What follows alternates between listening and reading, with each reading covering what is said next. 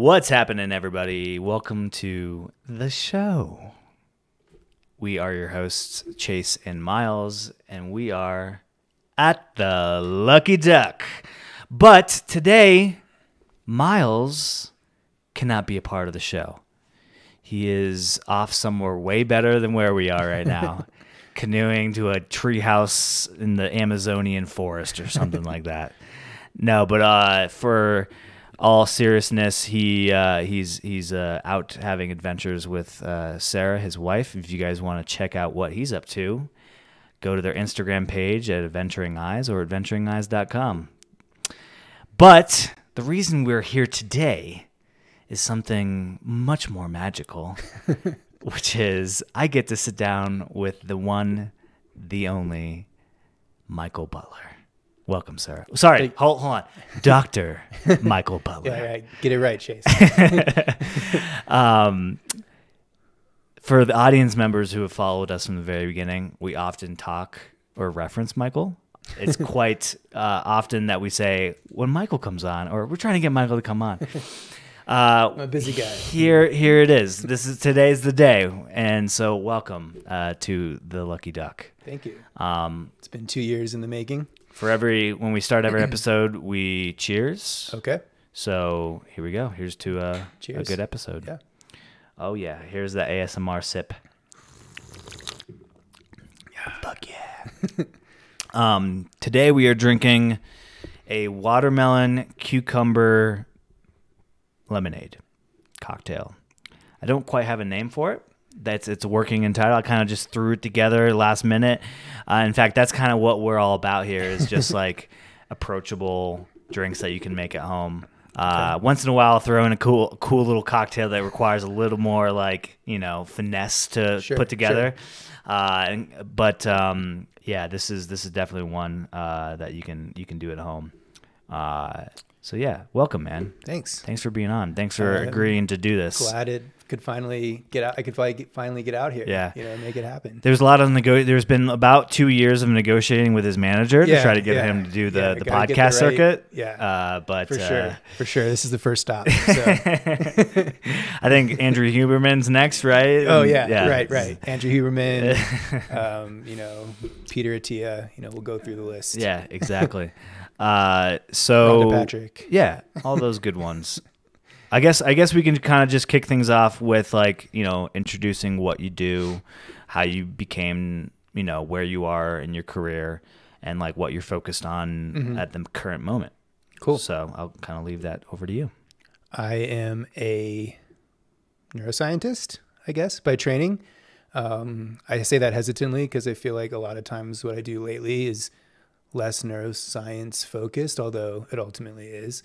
But neuroscience by training. I got my PhD in neuroscience in 2019 from Florida State University, and then moved to the great state of Ohio and moved to Columbus, Ohio to take a postdoctoral research position at Ohio State, the Ohio State. Oh my God. They will get mad if you don't do that. You had to put the emphasis in the before Ohio State. The Ohio State. TM. Yes. By the way. Damn. And so do you get training on that when you got hired, they're like, there's a whole boot camp course on how to pronounce? No, actually the first conference I went to where you have like your institution on your badge, like I really debated for several minutes on whether or not I should write the Ohio State or just Ohio State University. I went with Ohio State University because I honestly, Ohio State, think it's a little pretentious, but everyone else from my institution that was from Ohio State had the Ohio State. So I felt a little out of place. I feel like I should have. So now I just go with I just embrace the Ohio State University. But I'm at the Wexner Medical Center there, and I do neuroimmunology research, particularly as it pertains to Alzheimer's disease. And the main goal of our research is to understand and identify like early triggers of Alzheimer's disease and sort of the mechanisms through which that occurs. in the brain, between the brain and the immune system communication. And you and I go way, way back. Yes. So just for everybody who's listening, Michael and I became best friends in college. My freshman year, we kind of linked up. We had known each other from high school because we grew up in the same hometown. Right. Went to the same high school. Exactly. We had anatomy together. Yes. Yeah. Do you remember who was the teacher? Claudine Randall, Coach Claudine Randall. Shout out to Claudine. What a name. Yeah. And we had a few. We had a few mutual friends throughout that, mutual friends, and linked up at a party before I went to college. And you're like, "Hey, I'm going there too," and we kind of kicked that off and became roommates, and the rest is history. So since 2010, right? Yeah. Or we both started at FSU the same year actually, because I did my first year of college. Mm-hmm. When I was young and dumb and wanting to go to UF, I did my first year actually at Santa Fe Community College because I did not get into UF. Mm-hmm. But I quickly wised up and decided that Florida State was where I should be. So I transferred to Florida State after a year. Yeah. So my first year there was also your first year there. Yes. And so we just kind of hit it off. We were like, hey, we know each other from the same hometown. Let's hang out in this new city. Yeah. And so many beautiful friendships kind of formed out of the mashup that we created.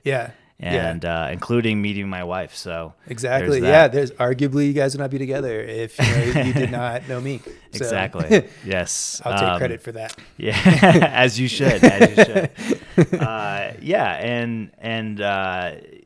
neuroscience wasn't something that you initially pursued when I first met you. You were actually going for psychology and then social work quickly after that. Good memory. Which just developed into forming relationships with labs on campus, and then that trickled into a graduate program for you. Yeah. So like the general sort of trajectory was, like when I was in high school, I took like AP psychology and thought that that's what I wanted to do. Like I liked the brain. I wanted to study human behavior, psychology. I thought it was really interesting and really like relatable and applicable to myself and to everyone. And so that's what I went into in college wanting to study. I wanted to be like a clinical psychologist or like a counselor or something like that. I just thought that that would be a cool profession. And so I started doing that. And then, so I majored in psychology, and then my junior year, I want to say, like halfway through my sophomore year, I learned about this other degree called social work, which like allowed you to become a counselor with less training, or not less training, but like less schooling, right? And it was quicker. You didn't have to like go get a PhD or anything like that. You can kind of just, get your master's in social work, and then you can be like a licensed clinical social worker and still actually get to do the counseling component, just without all like the PhD and like the research side of psychology, which honestly, ironically, like I just didn't like psychology research. I took a research class because you had to for the psych major, and I just thought it was boring. I hated statistics. I just didn't like any of it. And so I never thought research was for me. And then I did 2 semesters of the social work major and an internship with 211 Big Bend, which is like the suicide / like social services like helpline basically for like the Panhandle area in West Florida, North and West Florida. And I didn't really like that. Like it was my first training experience with like actually talking to people and counseling people, like going through the process of learning how to counsel people. I never actually took like a call or anything like that for someone who was like feeling suicidal, luckily, because I feel like I would not have handled that well. But I did like 2 or 3 months of training to do it. And like by the end of it, I was just kind of like, I don't think this is really going to be for me. And so I quit that, and I was like, I don't think I want to do social work anymore. And I didn't really know where to turn. And so that's when I kind of came back to like the brain a little bit heavier and into like the actual like biology of the brain. Like I wanted to, like, that was an interesting idea for me, or an interesting like topic to pursue, because I had always, grown up with Tourette's syndrome. Mm-hmm. And so I was really interested in how my brain, which was clearly different from someone else's that didn't have Tourette's syndrome. Like I was interested to understand like how my brain was different. And so I thought the brain would be a good thing to study in a little bit more of a objective, like literal way, as opposed to like psychology, which can be a little bit more, I guess, like not biological. And so that's what I turned to neuroscience, which is like the combination of this like biology and psychology. Right. And so that's when I was like, well, how do I do neuroscience? And you have to join a lab, you have to like get research experience. And so that's where like actual, my introduction to like biology and like neuroscience and like lab-based science, science came into play. How did you figure out the track of how you needed to do that? Was it something that you like went to a counselor to understand, or like an advisor? Yeah, they were like, here's what you need to do. Here's step 1, step 2. Pretty much. Like I didn't really know what neuroscience really even meant. Like I was just like, it was like the biology of the brain, right? Like that's what neuroscience is. And I was like, how do I study this? I just Googled like FSU neuroscience, and there's a neuroscience graduate program.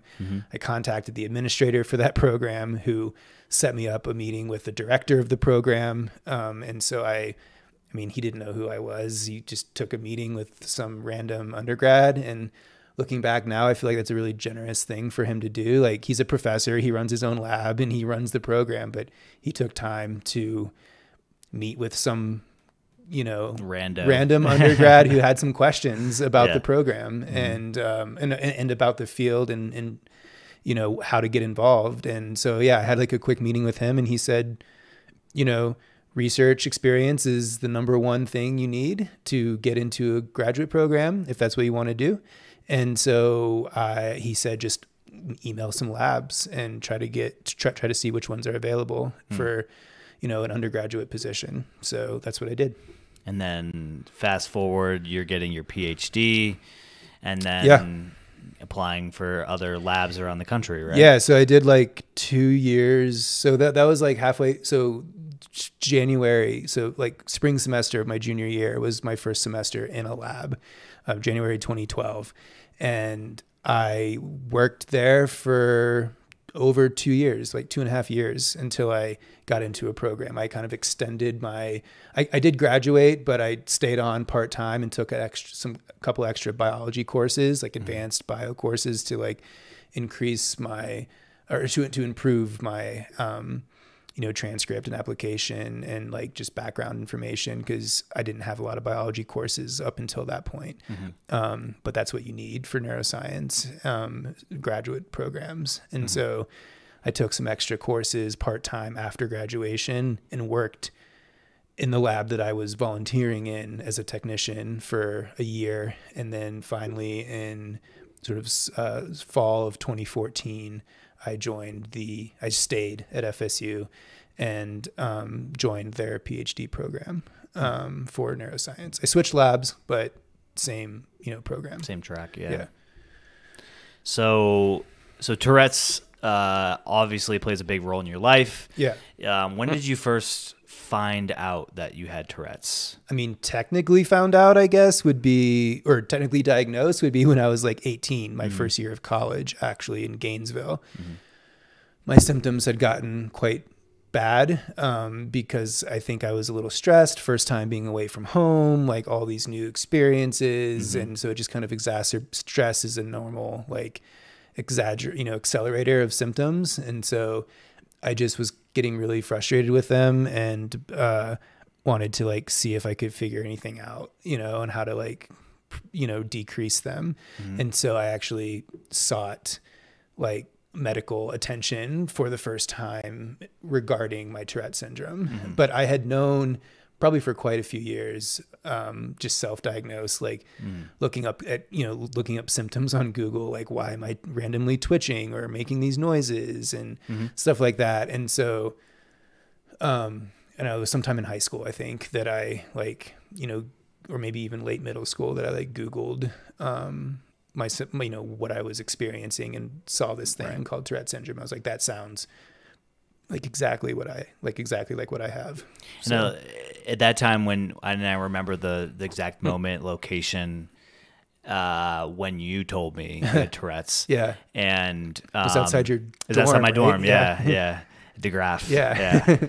And at that particular time, and I think I can speak for a lot of people my age or like just the generation in general, my experience or like even in pop culture, like understanding of Tourette's was the Tourette's guy on YouTube. Oh yeah. And Bob Saget. Bob Saget, yeah. And not Bob Saget, but yeah. The guy that yelled Bob Saget. Yeah, exactly. And so that was and like South Park, they also did like a whole episode about that and stuff. So, but your tick is mostly just motor and then, the vocal. Yeah. So for Tourette syndrome, I'm not a clinician, so I could have this wrong. And they change things all the time. Right. But to my understanding, to be diagnosed with Tourette syndrome, you have to have both motor and vocal tics. Gotcha. There's other tic disorders that maybe you just have a motor tic or maybe you just have a vocal tic, and I don't know the names of like what those tic disorders would be exactly. Right. There's probably a couple, but for Tourette syndrome, my understanding is it has to be both, and for like X amount of time, like over a longer period of time. Like it can't be an acute thing where it's just temporary. And maybe you don't quite, maybe you do or maybe you don't, but could you explain to the audience a little bit more about the science behind or the biology behind what's going on with Tourette's syndrome? Yeah, I mean, it's a pretty difficult disorder to study because it's really difficult to model in a preclinical setting. Or in a preclinical organism, right? Like a rodent or something like that, where you can really dig into the mechanisms because you're allowed to, do things ethically with, rodents that we can't do with humans for good reason. Like take samples of brain tissue. Yeah, exactly. And things like that. Take actual brain tissue, look at changes in, different genes that are involved, in specific tissues or regions in the brain. We can do a ton of crazy things in, animal, like preclinical neuroscience that we just cannot do in humans. We can study brains of rodents at a really, really, really detailed high resolution level that the technology in a living human to do that is just not there right now. And so Tourette syndrome is a very like human thing. Mice and rats or any other kind of like preclinical model, even like non-human primates, like don't just spontaneously have Tourette syndrome to our knowledge anyway. And so I think the mechanisms are pretty lacking in terms of like what we know about what causes or, what actually is going quote unquote wrong or different in a person's brain with Tourette syndrome. But to my understanding, it's related to brain regions that are important for like voluntary movements, places, regions like the basal ganglia, motor cortex. These are, in basically the circuitry that's connecting those two, these regions. And so I'm admittedly not an expert in Tourette syndrome neuroscience, even though that's what propelled me into neuroscience in the first place. I genuinely never have studied it in the lab setting or like in a professional way. I try to occasionally read a paper or attend a presentation at a conference or something, if there are some on Tourette syndrome, but it's pretty understudied even in the field of neuroscience. Like when I go to the big neuroscience conference each year, Society for Neuroscience, there's literally 30,000 neuroscientists there, maybe 4 presentations then the entire week are related to Tourette syndrome. Interesting. And so it's just really not a lot is known, Right. unfortunately. And that maybe, I mean, you've described the obstacles that we face in order to try to understand them, but maybe, and this is just me spitballing, but maybe it's because it's something that's not necessarily lethal. Is Tourette's something that can develop into something that can cause Potentially something other than like mental health decline? Is it something that can lead to like loss of life? I mean, there's severe self-injurious tics that people have, right? Yeah. Like hitting themselves Okay. in the head, or, like punching wall, like hitting wall, like just being, I mean, there's, extreme cases where, news pieces and stuff where you'll see a patient with Tourette syndrome and they're like, their house is destroyed, basically the bedroom that they're in. Gotcha. Yeah. And it's just, the parents are like at their wits' end, like they have no idea how to help their child with this syndrome. Right. And I'm very lucky that I never had something like that. Like my symptoms were very mild for most of my life. And, it's not really any self-injurious type stuff. And, I just have very minor like motor twitches, head and neck, sometimes arms and legs, and then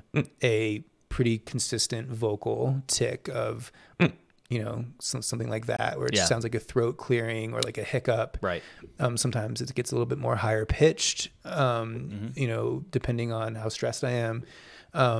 But yeah, so nothing crazy. Nothing too debilitating, I'd say. Like, nothing that would like cause me too much. Not too much like quality of life lost type of stuff. Yeah. Just the typical like insecurity for sure. Like it was a huge issue for me. I tried to hide it as much as I could. And for honestly, like 18, 19 years of my life, I never told anybody about it or never like addressed it. I tried to suppress the tics as much as I could when I was around people, which honestly caused more anxiety and more stress and made the tics worse. And so that was actually ended up being what the psychiatrist that I saw, we tried a couple different medications for it. The first line of, first line medications for Tourette syndrome are typically low dose antipsychotics, actually. Really? So like mostly dopamine receptor antagonists. Dopamine is really important for movement, actually. Really? Yeah. I mean, with Parkinson's, for example, right?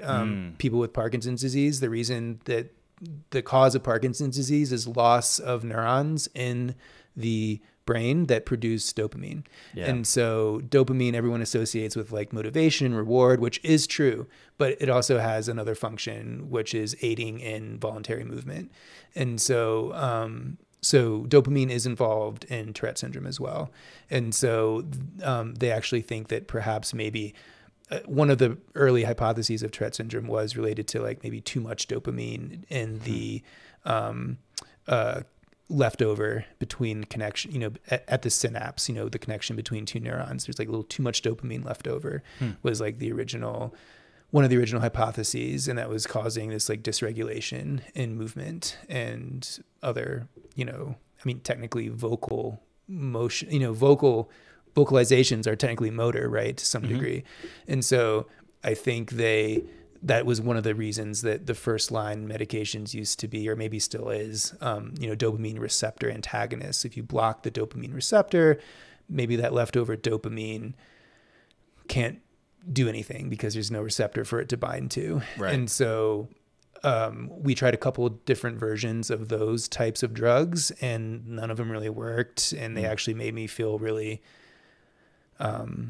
like zombie almost, and just really kind of just sedated and like not good.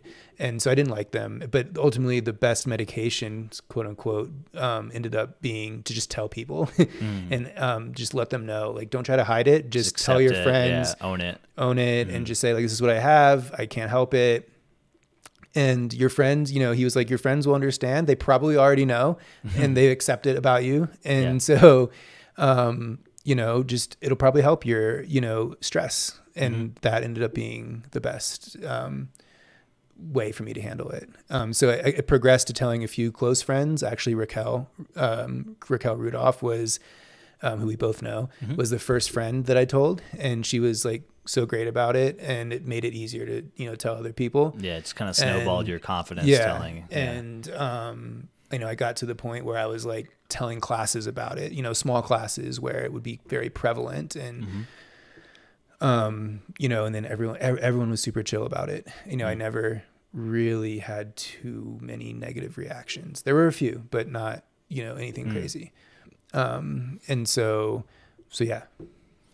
So stress and uncomfortable situations probably make it more pronounced or antagonize it. Yeah. Is there anything else that was surprising to you that brought something your symptoms on, or? Positive stress actually as well. Like if just general excitement about something. Okay. Yeah. Like even if you're happy and pumped and ready, excited about whatever, like, yeah, even that would, you know, it is still like a stress, right? A positive stress, and it would still cause, you know, a slight increase in the tic occurrence. Does, I'm just curious, this just came to me, but does exercise help at all?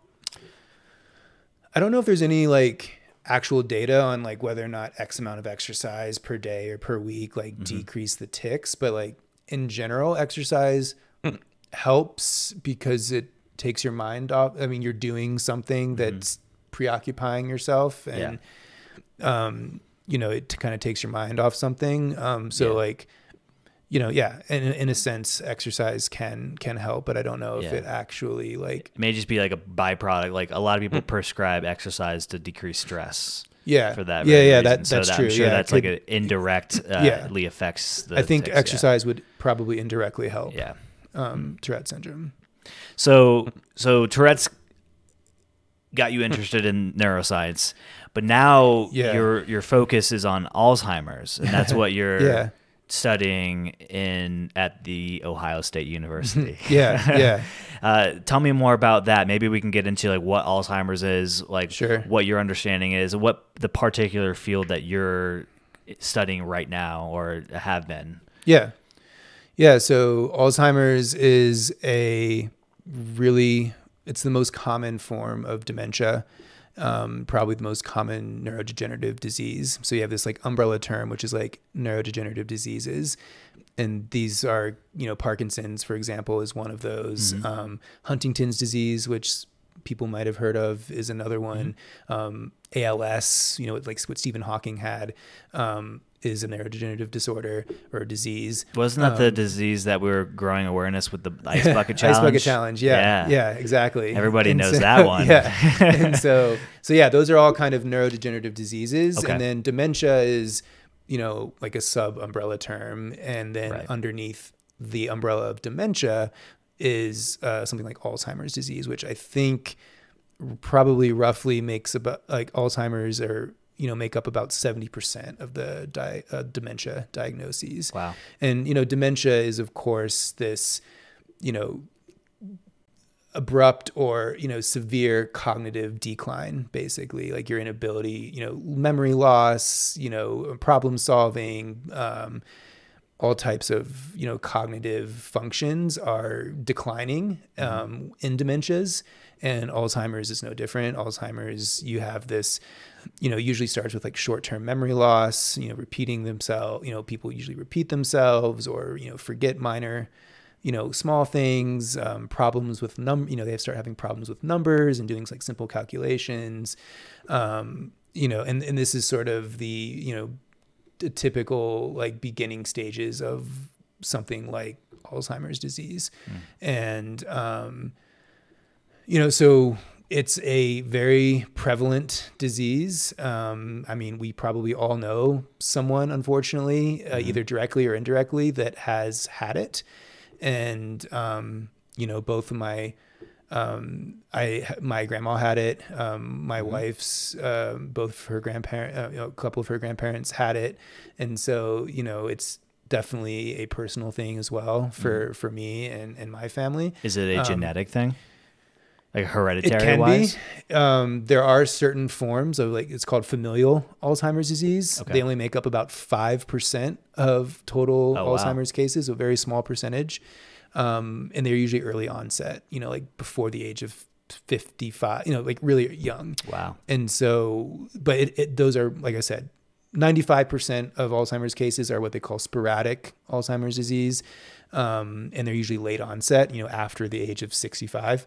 And they are not necessarily genetic in the sense that they're like inherited, but it does like, they're not like directly inherited, but they're diseases that have genetic predispositions to them, right? Like if there are certain gene variants that individuals can have that will increase the risk for developing Alzheimer's disease. So get your 23 and me, folks. Yeah, exactly. And so there's nothing, but even if you have those gene variants, Right. there's nothing that will guarantee that you would get Alzheimer's disease. Yeah. Yeah. And there's nothing that guarantee if you have, and there are certain gene variants that are like, quote unquote, protective, or like you're less likely to get Alzheimer's disease, but you can still get Alzheimer's disease. Right, so it's not a perfectly It's based on like data, right? Of what we know. Yeah. And so there's always exceptions essentially. And so yeah, it's not in per se, 95% of the cases are not genetic. And,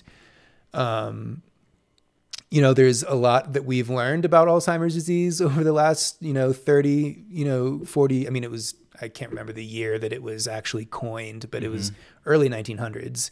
Okay. And so, but, we've learned a lot, especially in the last, couple decades about Alzheimer's disease, but it's still not, there's no cure. There's, and I wouldn't, there's still a ton of work that needs to be done before I think we'll make substantial, progress in finding a cure. Really? Yeah. Yeah.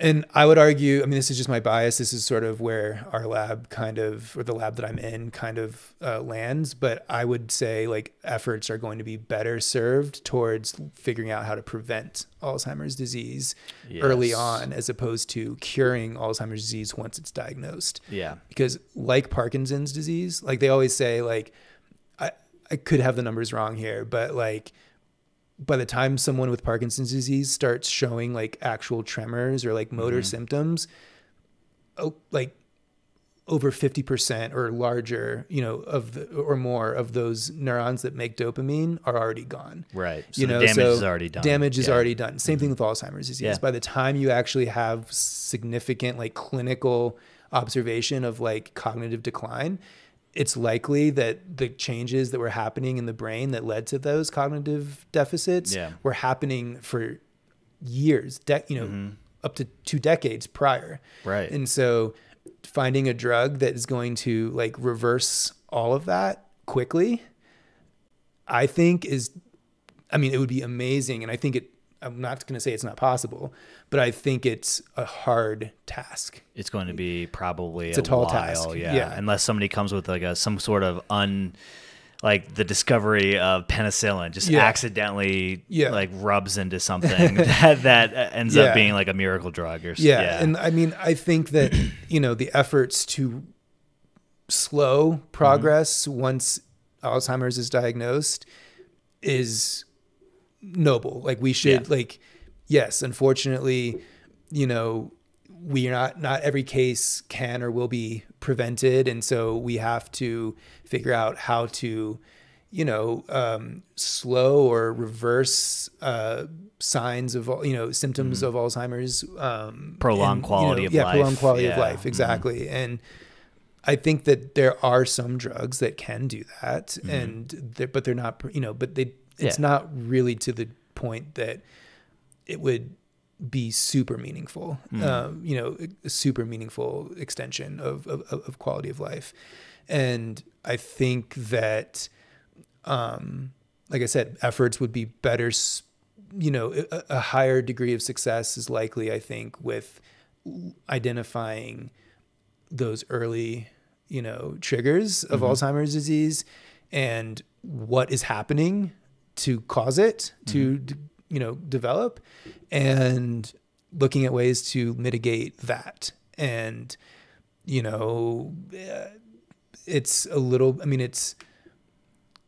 Yeah. So I mean, I think that's kind of where that's where our lab tries to, focus the efforts. And it's where a lot of people focus the efforts, but both are needed, right? Like I think labs and companies that are developing drugs to slow or reverse late stage Alzheimer's disease should continue, but other efforts should also be pursued, which is, like I said, these early, things like prevention. Yeah. And so that's where I focus. Is this the most commonly studied degenerative neurological disease? I don't know if the exact answer, but I would probably say yes. It's definitely, I think, the most diagnosed. It's the most prevalent. Right. I believe the cases are higher of Alzheimer's disease than they are of like Parkinson's. But Parkinson's and Alzheimer's are the two big ones that people study. But I think Alzheimer's leads the way in terms of amount of funding and like, resources devoted to it. Yeah. So let's get into like, what are you guys particularly studying in your lab about it? And let's expand upon that a little bit. Yeah. So what we're studying is, different environmental factors. So environmental meaning like non-genetic factors. Okay. So not like environmental toxins or anything like that, but just like things like diet. Yes, exactly. Exercise, things like that. So you know a little bit already, but like just the broad picture is like we study environmental factors that can accelerate cognitive or memory deficits in aging or in models of aging and Alzheimer's disease.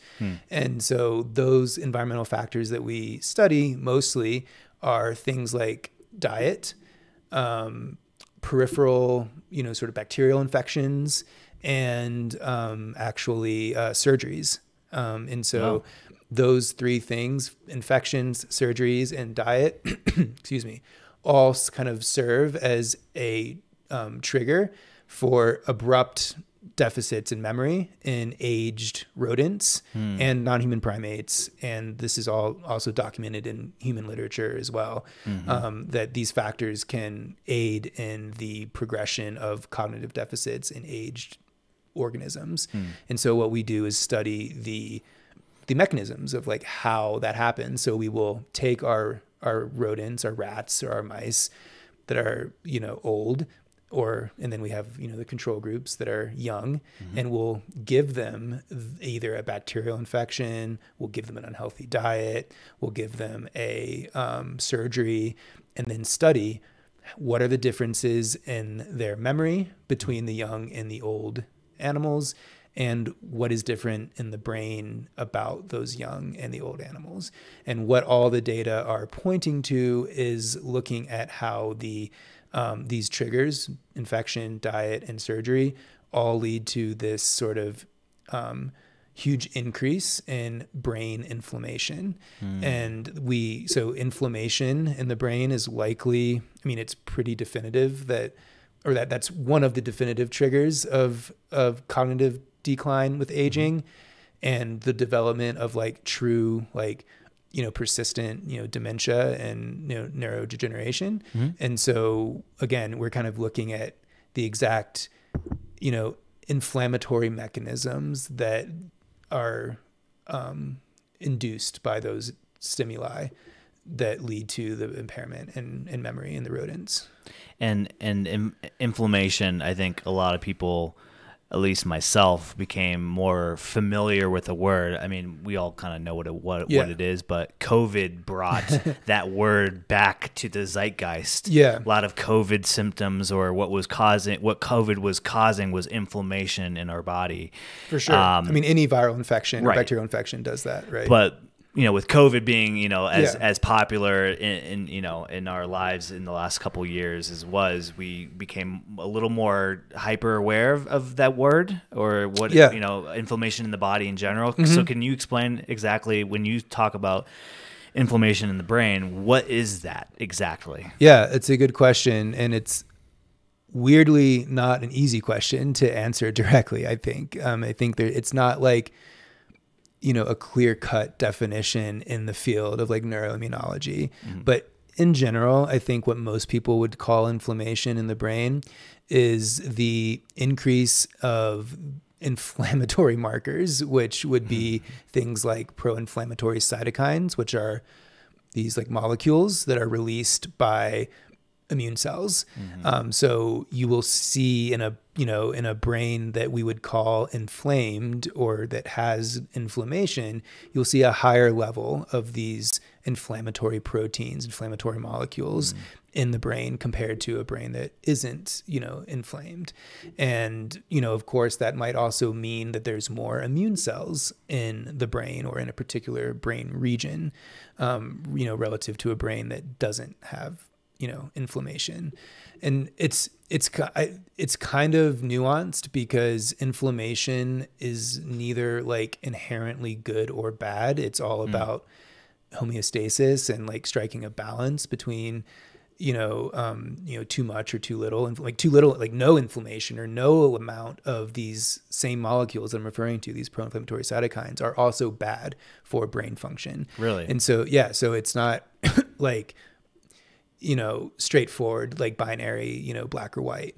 And so it's, but in general, what inflammation means anywhere in any tissue is sort of this increase in immune cell activity or reactivity and a release of these inflammatory molecules that immune cells use to communicate with each other. So why is it that a little bit is a bad thing? Like, what is it doing to increase cognition or brain function, and why is too much a bad thing? Yeah. So, a certain amount of these cytokines in the brain are actually important for maintaining things like synaptic plasticity. Okay. So that means like the how easy it is for neurons to communicate to each other? Yeah, more or less. Yeah. It's the ability, plasticity is the kind of used as a term to describe like the brain's ability to change. Like when something's plastic, it's very like fluid and like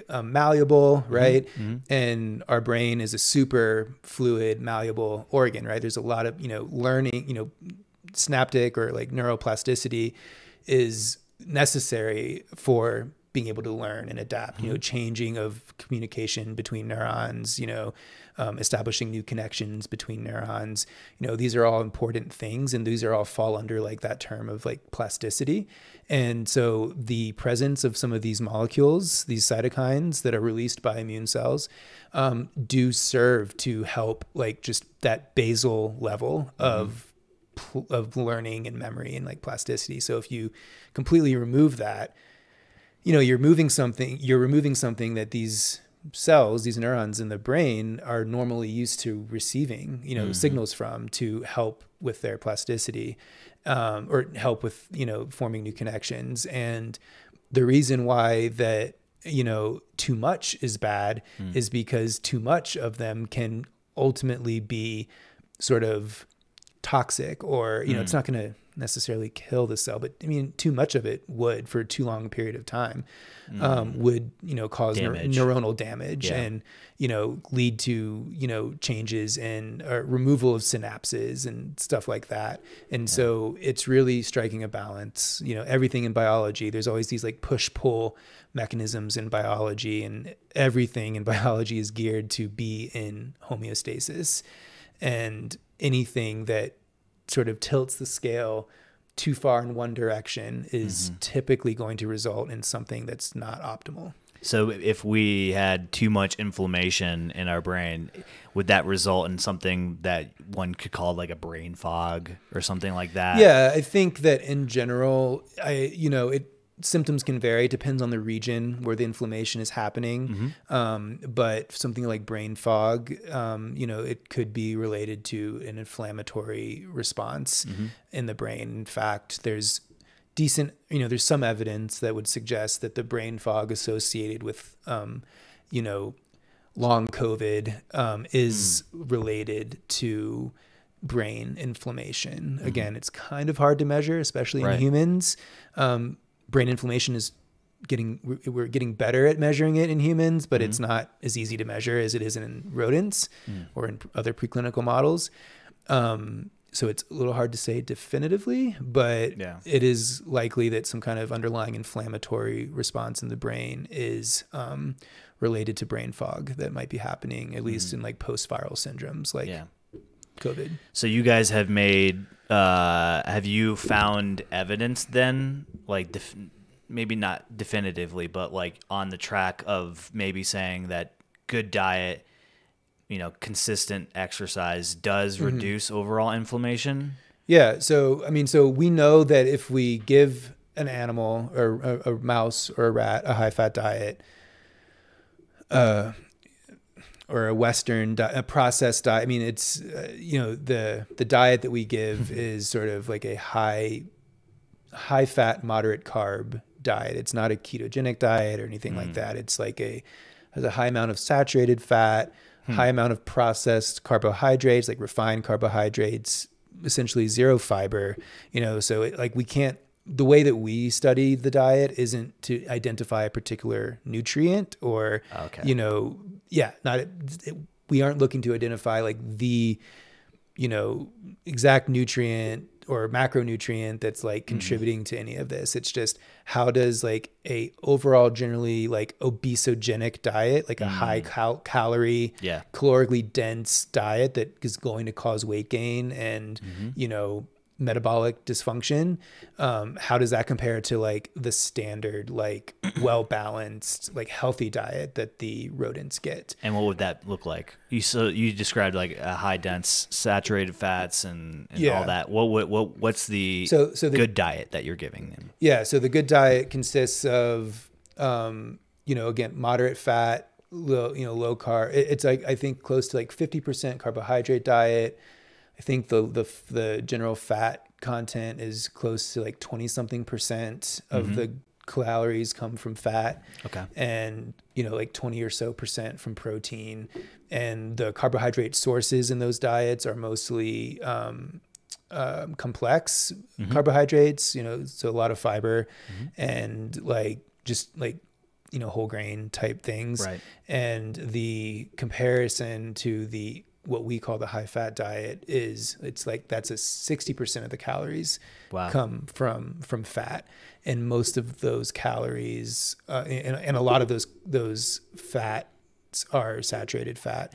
And we have like it's like a 20% carbohydrate diet, but the carbohydrate sources are refined carbohydrates or like processed and no fiber, McDonald's, like Chick-fil-A, actually Pizza Hut. the equivalent, this is legitimate, the sort of like the translational equivalent of what this diet is like the macronutrient composition of the diet is similar to that of like a Burger King like double Whopper with cheese. So that's kind of, I'm sorry, Burger King, don't come after me. Hey man, that's that's for somebody. That's kind of like the rat equivalent, right? Or the mouse equivalent of what we're giving them. And so there's not one single nutrient that we're like studying that is like, oh, this is the bad one. So I'm not here to demonize saturated fat or carbs or anything. Like, you're not a nutritionist. I don't want the nutrition people to come after me. I know that there's, it's a highly contentious, field with a lot of emotion behind it. It seems, people are very passionate about what diet is best for humans, right? And for brain function. But so what we study is again, what we know is that when these animals consume this diet, even just a very brief access to the diet, just a couple of days on the diet, leads to significant cognitive impairments and increases in brain inflammation. But if we block the inflammation with a drug, or an antagonist, and we can inject directly into the brain that like prevents an inflammatory response, then that memory impairment is prevented. So we can still give them the diet, but the memory impairment isn't there. Gotcha. And that's because we blocked the inflammation. So we do know in the context of diet-induced memory impairments in the aged brain that inflammation is a causal factor, because when we remove the inflammation, the effect goes away. So is there, and I don't know if something like this exists right now, maybe there is, but would there be a way to like have that diet avoid the cognitive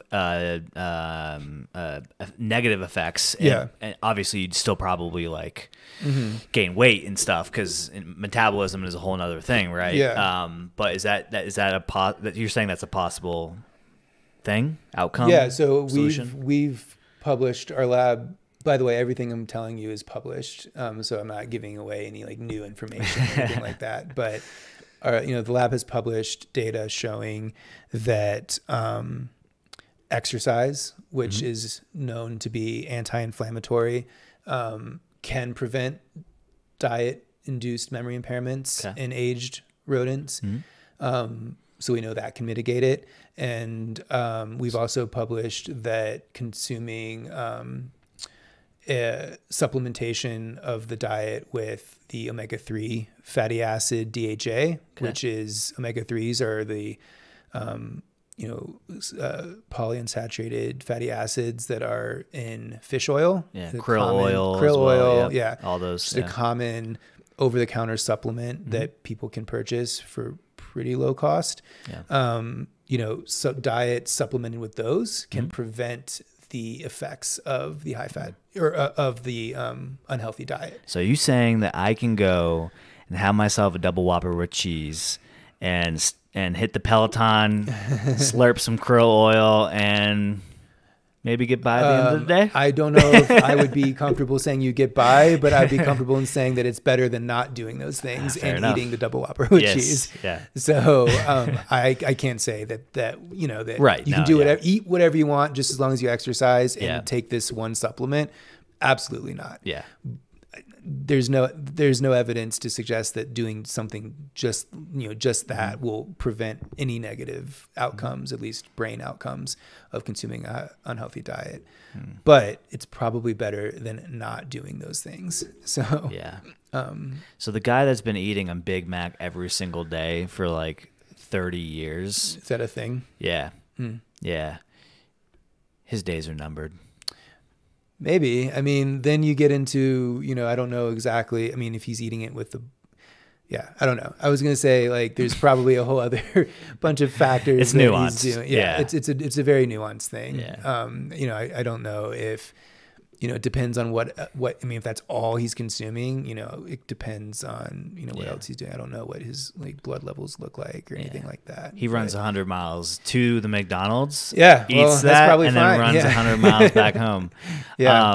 So you spoke a little bit about, you're not quite sure if we're on the cutting edge or the cusp of developing a solution, whether it's a drug or some sort of prescribed diet or activity to reverse the effects of Alzheimer's, or is that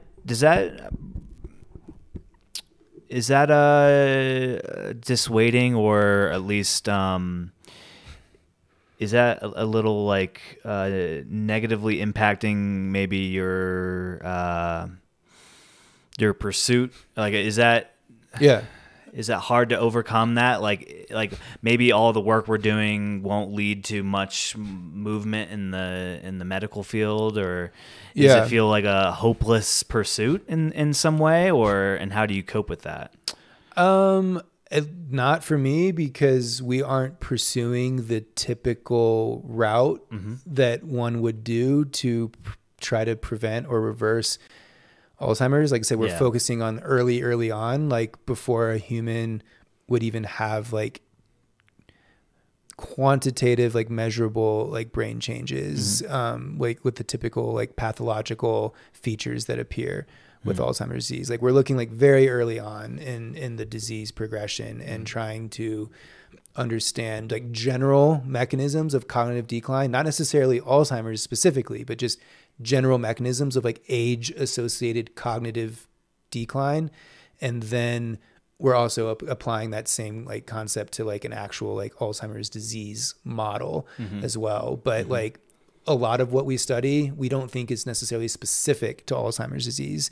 It can be applied to preventing Alzheimer's disease, but in general, it's like just general mechanisms of like synaptic plasticity and like brain brain function that declines with aging. Mm-hmm. And so I wouldn't call myself like a traditional like Alzheimer's disease researcher where we're looking at the actual pathological changes, you know, the accumulation of these plaques and tangles that are required for diagnosis of Alzheimer's disease. We're not actually studying those as like a therapeutic target. Gotcha. I still think what I said in the beginning, that pursuing those as potential therapeutic, plaques and tangles that are, you know, accumulating in the brain of Alzheimer's disease patients is a real thing. It is happening. And I think that it's involved. They're not unimportant. So looking at ways to like prevent that from happening, or, you know, therapeutic targets that target those things, I think is valid, but that's not what we're doing. And so I think that helps, because the traditional route has always been to target those pathological, like late stage changes. And if I was one of those researchers, maybe I would feel different. Like maybe I would feel a little discouraged, or like, you know, like what, you know, what's going, you know, but you know, with what we're doing, trying to identify these early mechanisms, it's kind of like a more like not wide open, but it's a more like open field basically. And so there's lots of room for discovery. And so I'm optimistic actually, because I think that once more efforts are being applied into this area, like we're going to, you know, learn a whole lot of information. I was going to ask, well, like what would be the best outcome for this type of research? Because, you know, I'm just thinking out loud here, but like, I think I think I can speak for most people when I say that diet and exercise is really well understood to basically prolong your life. Yeah. You know, obviously like not smoking and things like that. And so what kind of impact do you think these studies can do? And where does it lead to that could really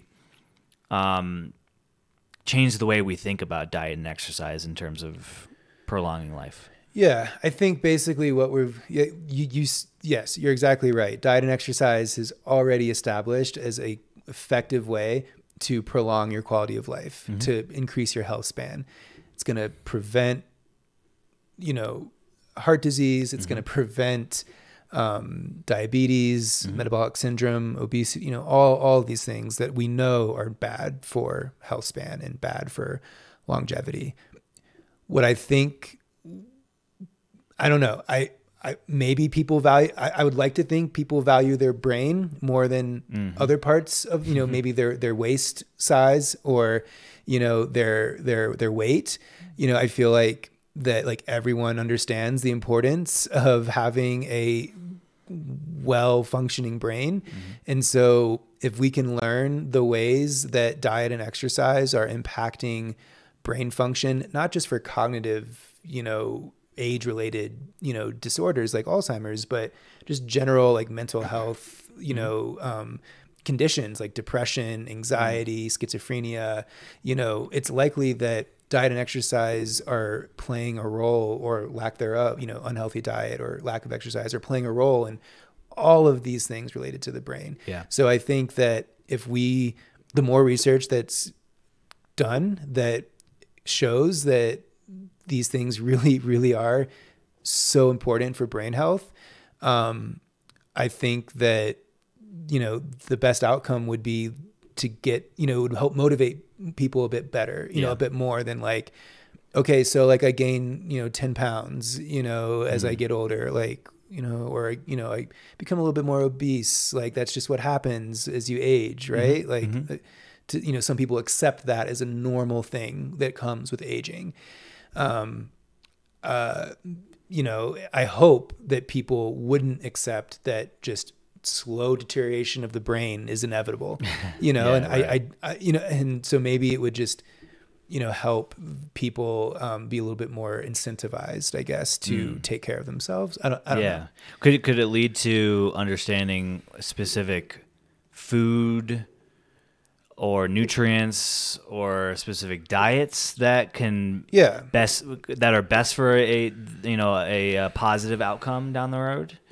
Yeah, I think so. I mean, people are doing that. I mean, Yeah. people are trying to study like the Mediterranean diet, just in general, people are trying to look at these sort of associations between various types of diets and like long-term health outcomes. Like the problem is studying that in a clinical way, like in a very controlled manner. Yeah. That isn't just like an observational study is really difficult to do in humans. Yeah, because it's you need so hard to tons of control, time. tons of time, Yeah. tons of money, tons of control. Yeah. Over what the people are doing. People and cheat. eating. Yeah. Yeah. And it's so hard. Yeah. You know, I don't envy it. I think it's great that there's nutrition, you know, human nutrition researchers. Yeah. But it's a very difficult field to have solid controlled experiments with accurate results. And like that. you know, that's why there's a lot of contention and like fighting, it seems, and within that field, you know, and you know, oh, this diet's best, and oh, well, this diet's best for this, and this diet's best for that, and it's, you know, well, this type of, you know, it's just there's so many variables, and so I don't know if we will ever learn the exact optimal diet for like there is no optimal diet for everyone, right? Yeah. You know, and you know, I think that my goal anyway isn't to find the perfect diet to prevent. It's to understand how does the diets we do eat make it, you know, cause brain function to decline. Yeah. And if we can learn the mechanisms of how it's happening when we're eating these unhealthy diets or doing these other unhealthy lifestyle habits, maybe we can, you know, that'll, you know, give rise to new therapeutic targets where we can design a drug or behavioral intervention that can mitigate what you might be doing. Like exercise is a good example. Like, okay, if we're going to be eating these crappy foods, maybe we can learn that like X amount of exercise per week will like stave off the worst effects of those diets. Yeah. Right. And, I mean, or I don't think that taking a pill, you know, a magic pill is like, should be the goal and answer for everyone. It's easier taking a pill is easier than changing human behavior for sure. But so it's fine, I guess, if that's like an outcome that happens, like if our research finds that, oh, like this molecule released from this immune cell is like a specific trigger of the, you know, diet induced cognitive impairment.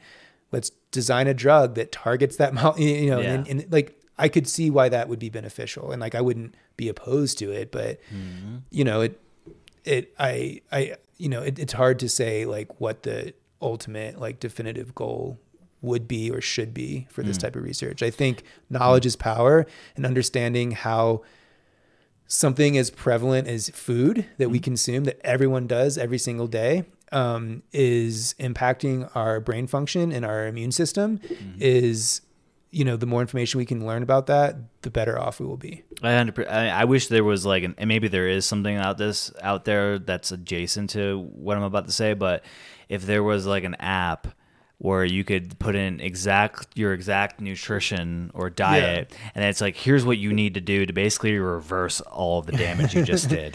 It's like specific exercise, specific supplements, specific this, that, and the other, based on a very hyper-focused, you know, granular understanding of exactly what you just consumed. Because I think you're right. I think it's more about controlling your external environment and influence over just like taking a magical pill. It's probably going to be, and also magical pills cost money. Not everybody can afford something like that. So to be more accessible, maybe some kind of like free app or something that can be used. And that's the best way to your point, to spread the understanding and the knowledge is like understanding what you're consuming and how it affects your body and what you can do to basically combat that. I am a huge fan of staying in your own lane. So saying what I think should happen, what the outcome should be of my research, and all that is like a little bit out of my lane. I'm not a medicinal chemist. I'm not I'm not a pharmacologist. I'm not a nutritionist. I'm not a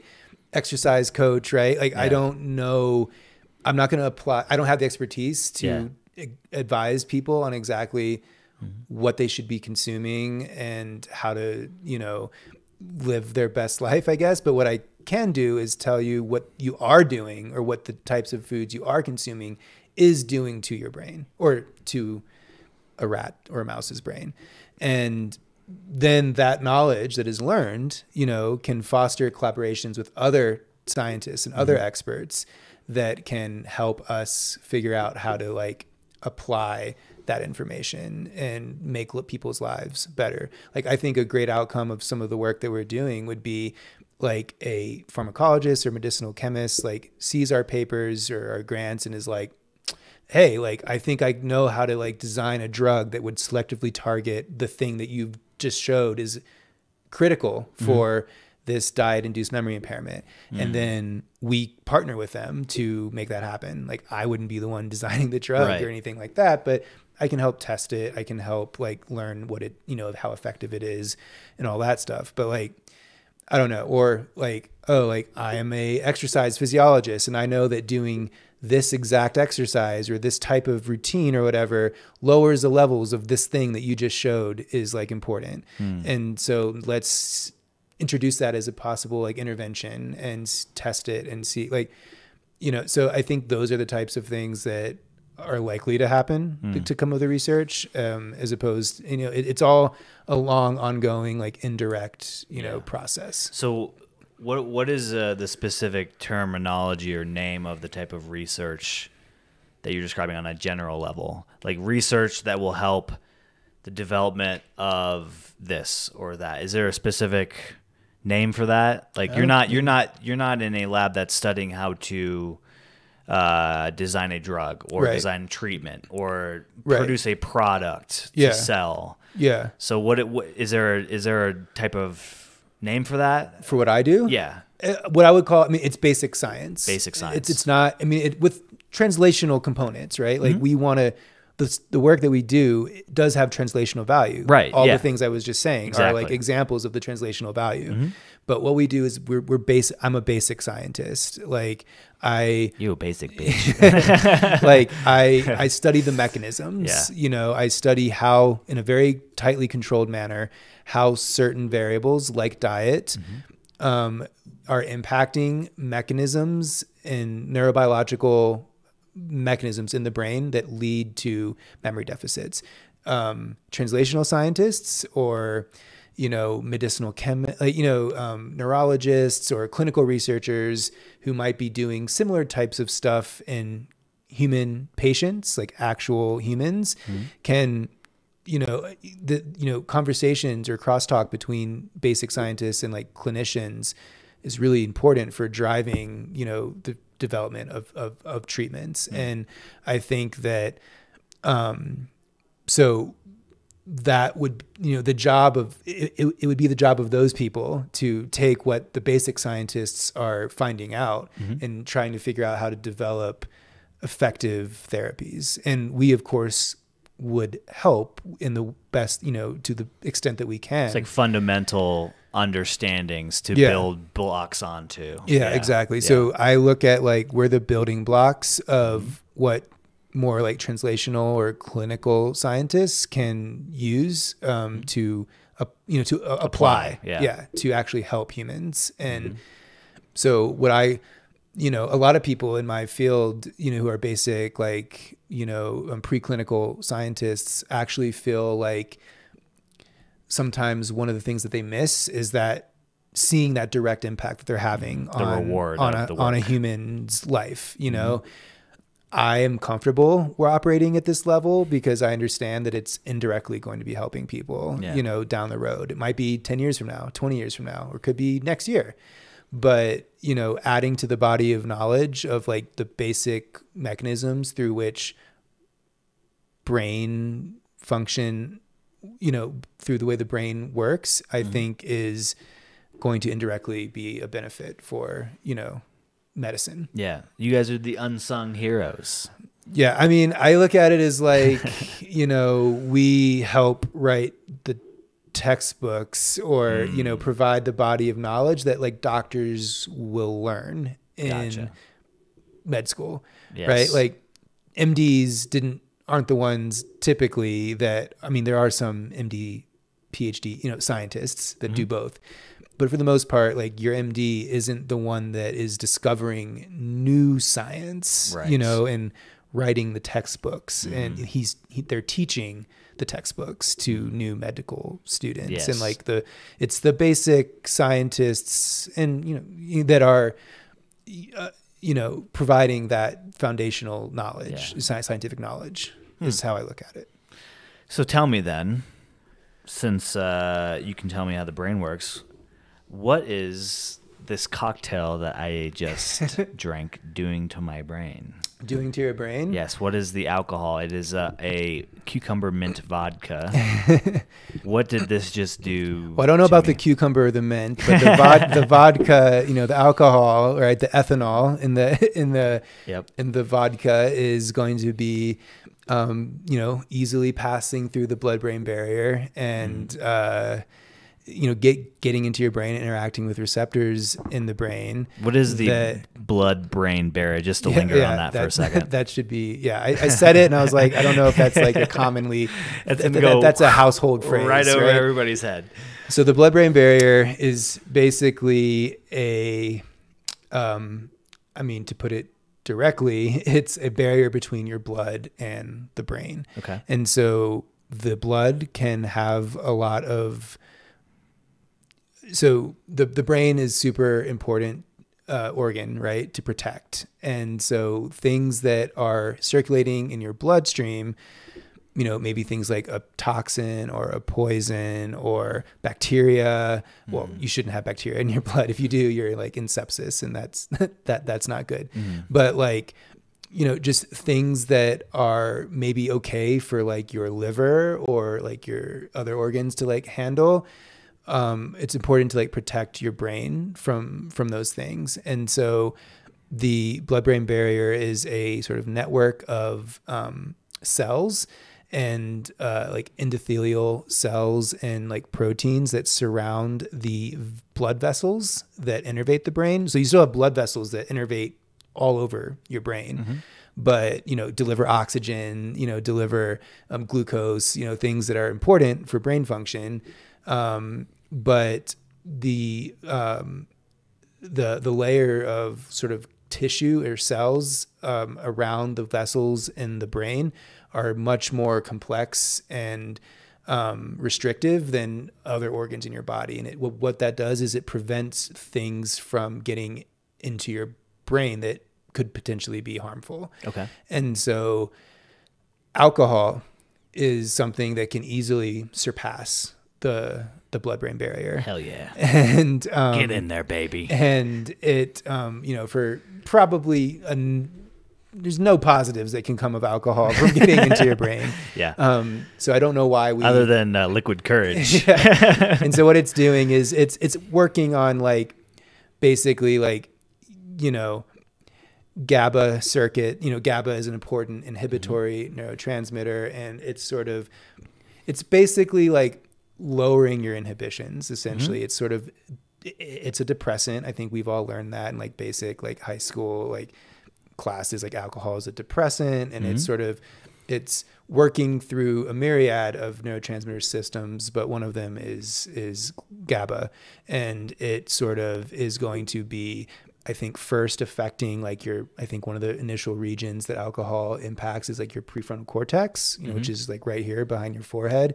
That's really important for like decision making and like executive function and like, like a filter basically. Yeah. And so that's one of the first regions that alcohol gets to. So that's why when you're drinking, you're a little more confident. You probably your inhibitions are lowered. You're less to hold back what you want to say in a conversation. Exactly. Yeah. It kind of lubricates the socialness between.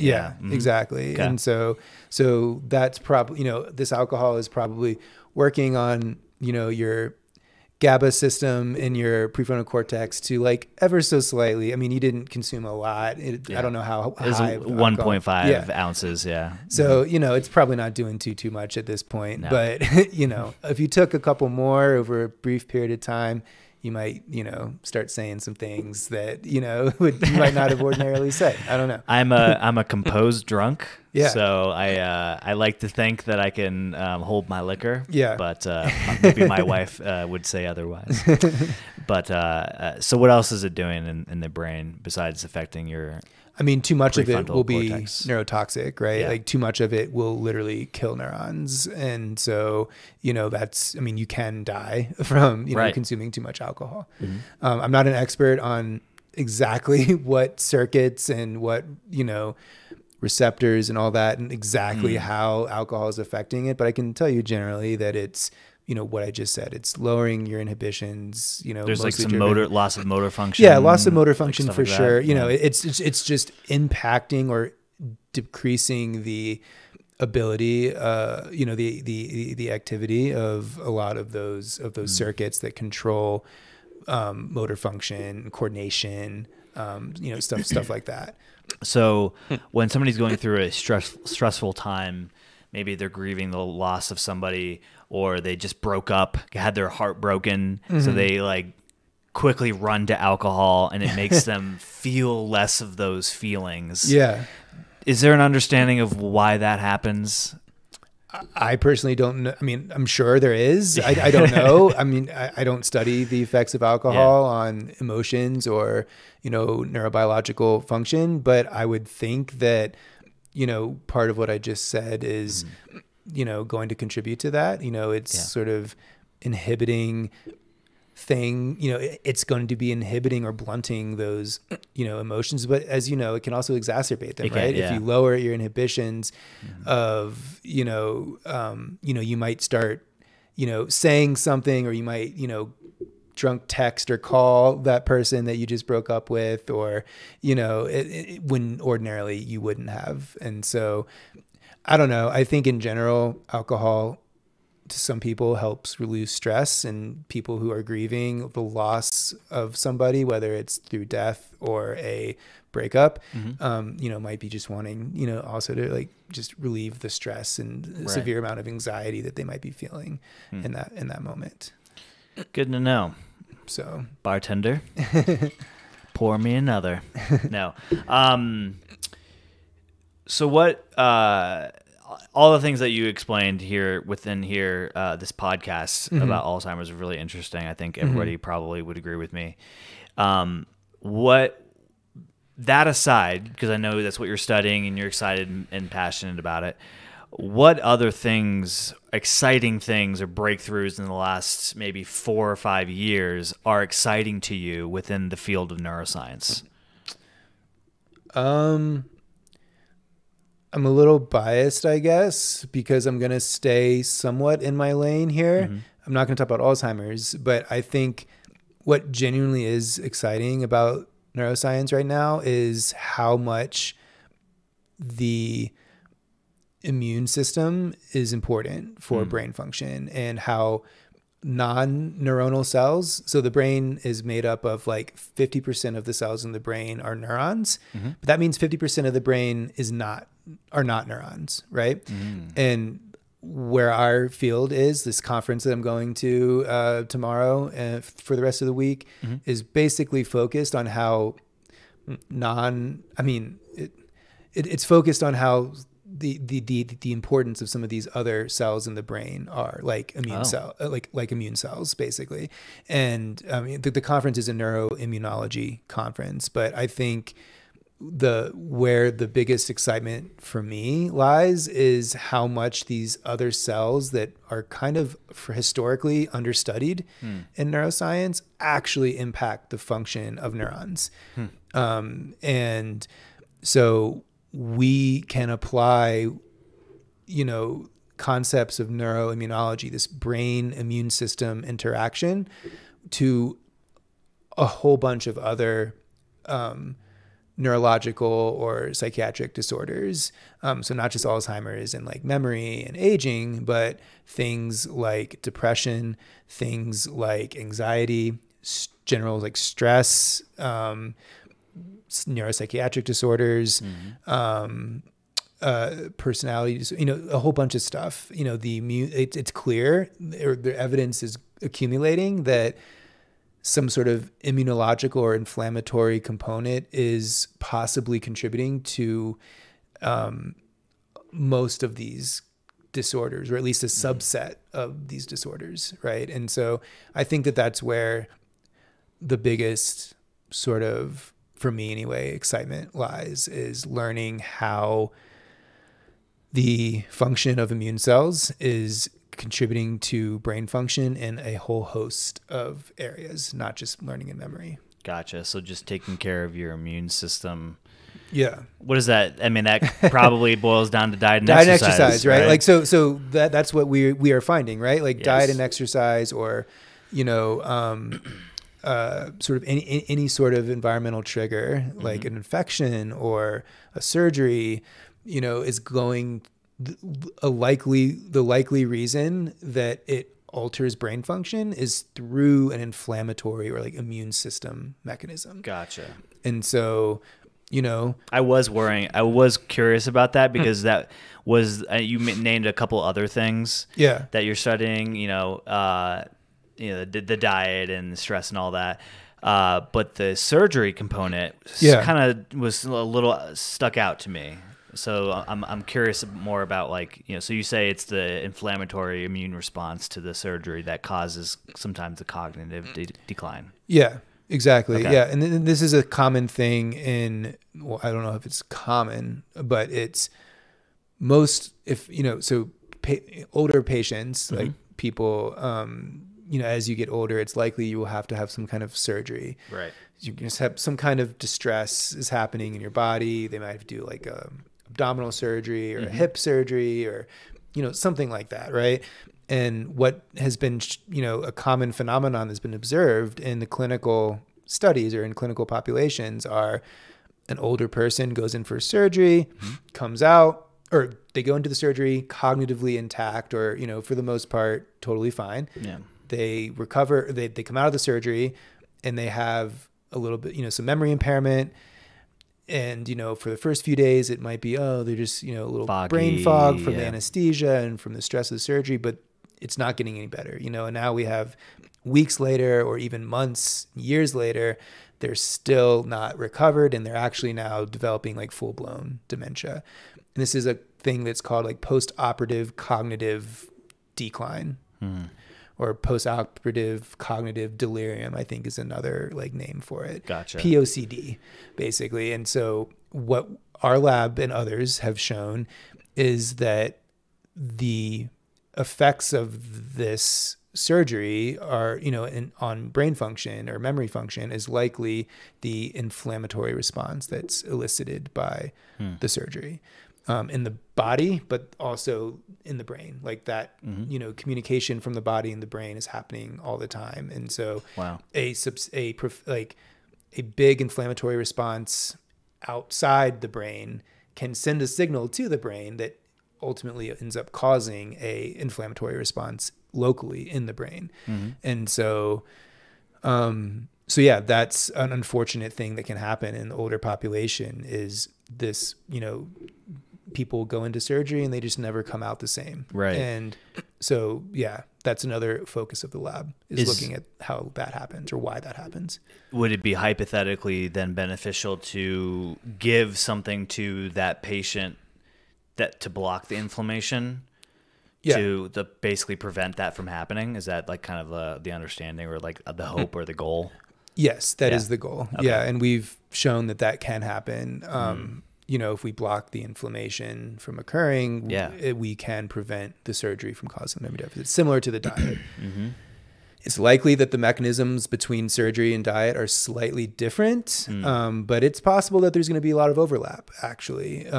Common immunological or inflammatory mechanisms might exist between these two factors, diet and surgery. And so, we're doing research that's sort of, looking at the, similarities with and differences with that, but, between these two factors. Okay. So, none of that's published. So I'm not going to, I don't want to say one way or another what the data are looking like, but yeah, it's, It's a hunch. It's interesting. Yeah. And so and same thing with like a peripheral infection. And when I say peripheral, what I'm referring to is something outside of the nervous system. And so a peripheral infection, like a bacterial infection or a viral infection that doesn't infect the brain, these things we've known for decades can cause brain dysfunction and brain inflammation. And so, our lab has also, a while back, sort of led or pioneered some of that early work looking at like peripheral bacterial infections and how that ultimately leads to brain inflammation and cognitive deficits in aged brains. And so yeah, I mean, I think there's some common themes throughout all this, is that anything that causes an inflammatory response outside the brain can potentially lead to changes in the brain because of this two-way communication between the brain and the immune system. Wow. So, well, shout out to the Ohio State University Science Labs. It wasn't a surprise to anyone in this field that like COVID, which causes a significant, immune reaction in the periphery, would lead to long-term consequences in the brain. Yeah. And unfortunately, we are seeing that now. Yeah. But like, that's not a surprise to anyone that's like in this field, because we know, I mean, it's been known and documented from other types of infections and other types of, influenza can cause brain inflammation and can cause cognitive deficits and long-term consequences. So what we're seeing with COVID-19, wasn't really a surprise, to, at least not, unfortunately, not a surprise, to someone in this field that's like studying this. Is the Ohio State University studying COVID in some capacity? Do you have colleagues that are doing that? Yeah, there's quite a few actually. Yeah. I don't really know them. Well, I know one. I'm acquaintances with one of the people in one of the labs that is studying SARS-CoV-2, but yeah, there are labs at Ohio State that are working on that virus. Yeah. And do you have any idea of like what specifically they're looking into? Not off the top of my head. I don't. Yeah. Interesting. All this is really fascinating. And for people who are listening and wanting to learn more or just dip their toes into and get access to knowledge and information and learn more about neuroscience, I mean, besides like subscribing to medical journals and going to conferences, things that are typically kept by the community. Sure. What is the best way, in your opinion, to pursue this knowledge? Yeah, that's a very loaded I mean, yeah, that's a question I think about often. It's a big passion of mine too, is like talking to non-scientists about science. I think that if we did that, it would kind of demystify the enterprise of science a little bit. I think it's complicated and people tend to not really trust or understand, trust things that they don't really understand. Right. And I think that what has happened over the last 3+ years with COVID has only exacerbated the distrust in science a little bit, unfortunately. And so because of that, this question you asked is something I think about often. And I think that some of the better ways to learn about science is finding good science communicators, that are working really hard to bring science to a wider audience and to sort of simplify the literature, simplify the concepts, and talk about it in a digestible format. And but I think it also is going to require a little bit of work, like on the part of the consumer. I think, reading trying to get a basic understanding of like how science is done, what the scientific method is, basic understanding of like statistics and data analysis and, all the parts of the scientific method, I think, are going to be important, so good public education, like teaching science in a way that's practical and not just as a list of facts, I think is really important. Like, I don't know about you, but when I was in, K through, kindergarten through high school and even in college, science class was like a class that you just memorize things. Yeah. And it honestly wasn't until graduate school that I realized that science is a process and a way of uncovering new information and not a list of facts. Right. And so like understanding concepts and, and the way that, and also the history. Yeah. I think understanding that science changes frequently too is it's not a hard set dogma. Exactly. Orthodox, dogma should have no place in the word dogma should have no place in science, right? Because it's always subject to change. And belief systems don't matter in science. It should only be the data. And so but that's not how it's taught. It's taught as like learning, just memorizing things.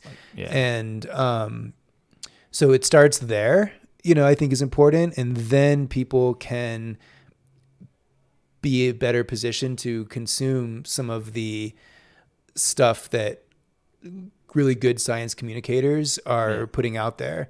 Well, how would you to kind of just linger a little bit on understanding the fundamentals and the scientific method? What's the best way to do that in your opinion? I mean, I don't know. I don't have a, get your GED, folks. Yeah, I don't.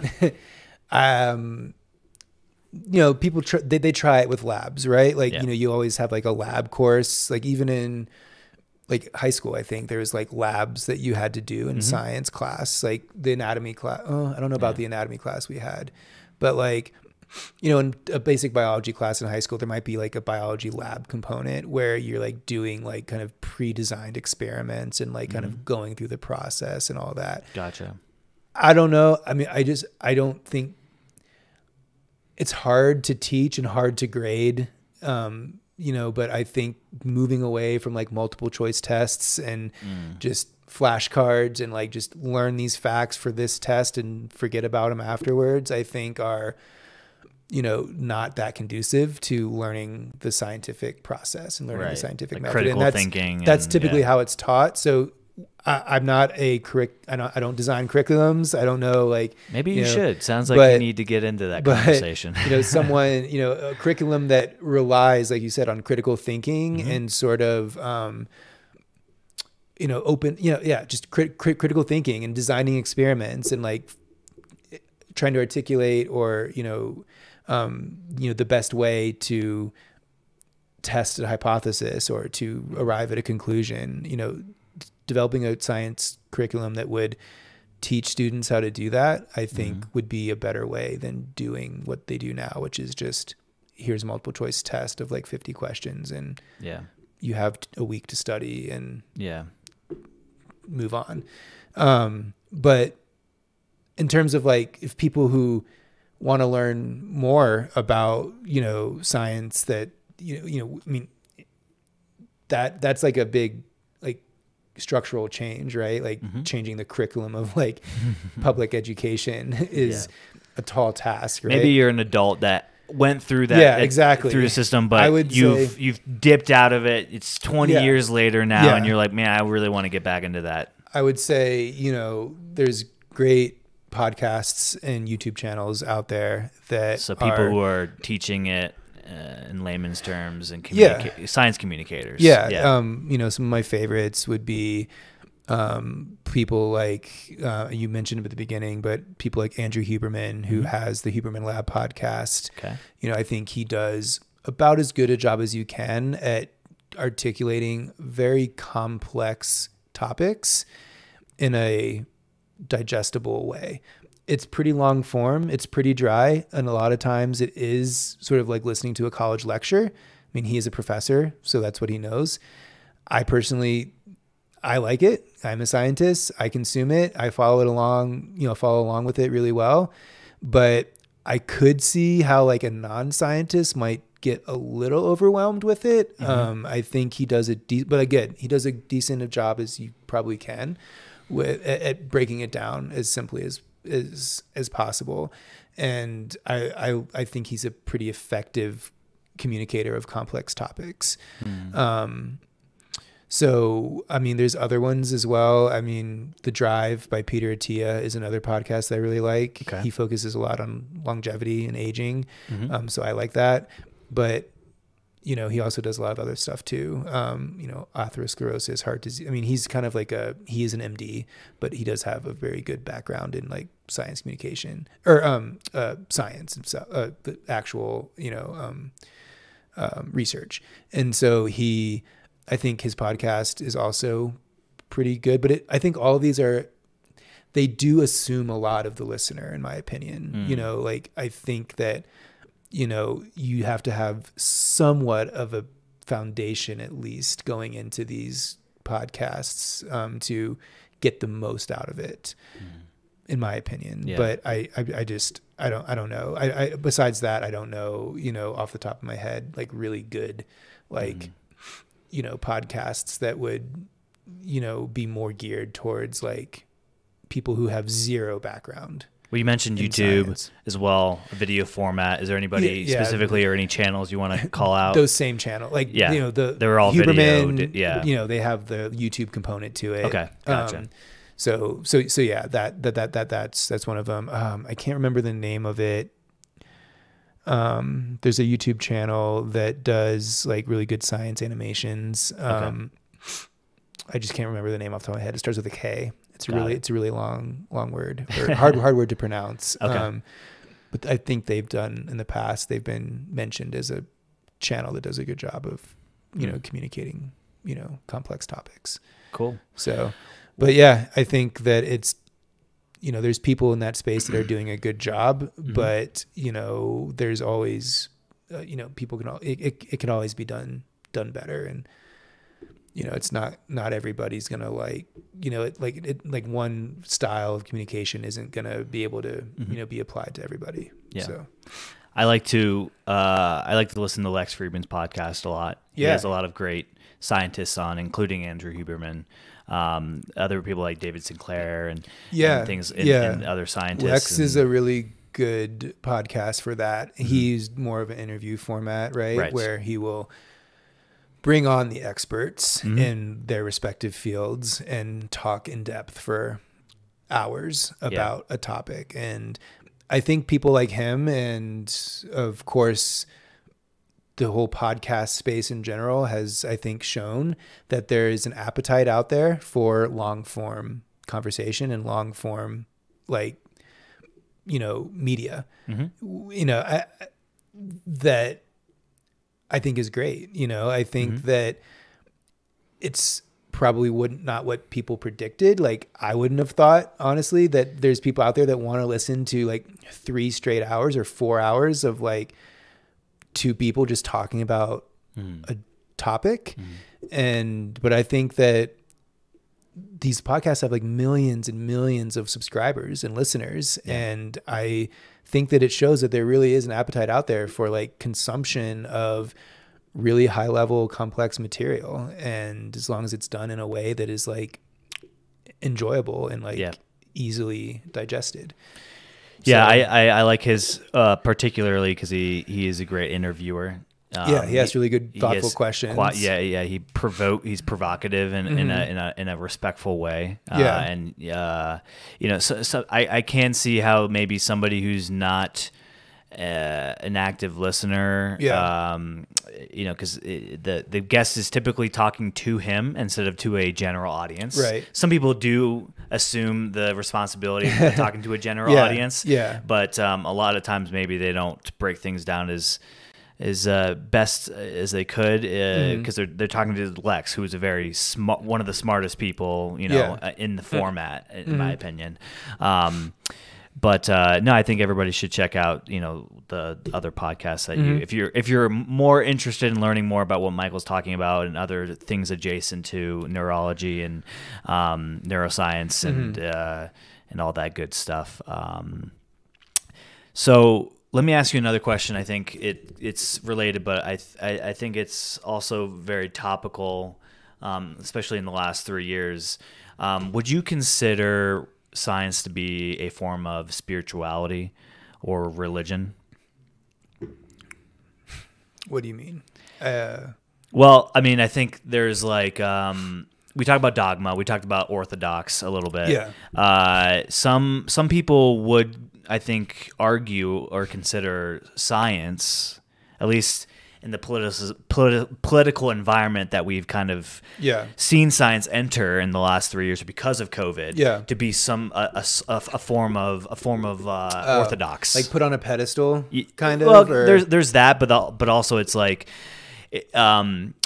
Christians don't question the teachings of the Bible, right? And some people would say, or at least there's like maybe an unformed opinion that people cling to science as fact, or as a similar thing as Christians would compare it to the Bible. And what's your opinion about that? I don't see it that way. Mainly because science allows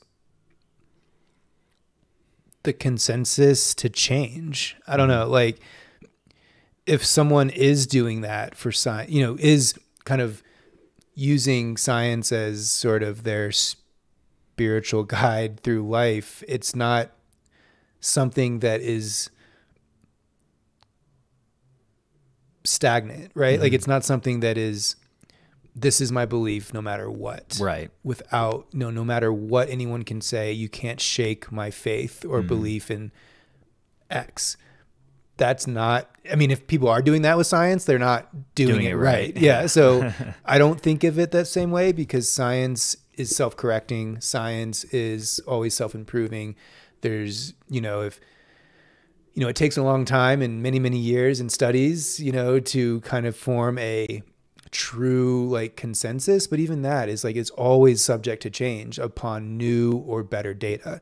And so I don't think that it works in the same way that a religious dogma would work. Some of the criticism I've heard personally through consumption of podcast media, and also just other conversations I've had with friends, is the reluctancy to change based on the foundation of ego of the conductor of science, basically. So if you spent your entire career studying Alzheimer's and you made some critical breakthrough and you're well known for this, right? And you're well published and you've won awards, and all of a sudden 10 years later there's another hotshot scientist that comes out with a discovery that basically completely contradicts your finding, and that person gets completely attacked or undermined or pinned down from maybe publishing or establishing that as the new orthodox, if you will. Do you see that as a relevant issue in the industry of science? Yes and no. I think that it is. I think science could be better. And when I say science, I mean like, well, science is just like the enterprise, a collective right? of like people conducting academic right? institutions, academic journals, scientific journals, like as you said, like, the quote unquote gatekeepers of science, could probably be better to being open to, more against the grain ideas, that challenge the orthodox. Here I am using religious language to like describe, but like, maybe the orthodox is wrong to use, that challenges the consensus. Yes. Right. The understanding. Yeah. And I think over time, like the data will prevail. I think the best data ultimately prevails.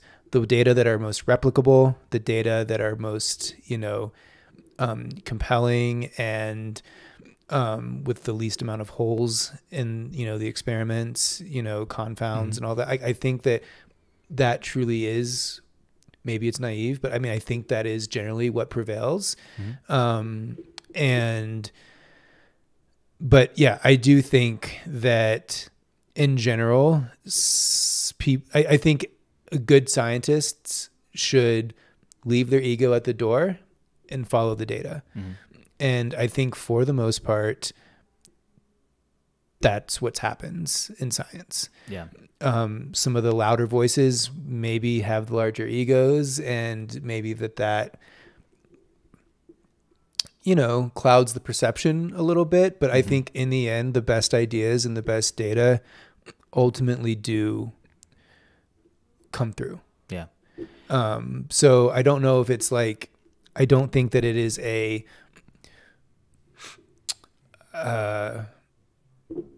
existential problem for science. Gotcha.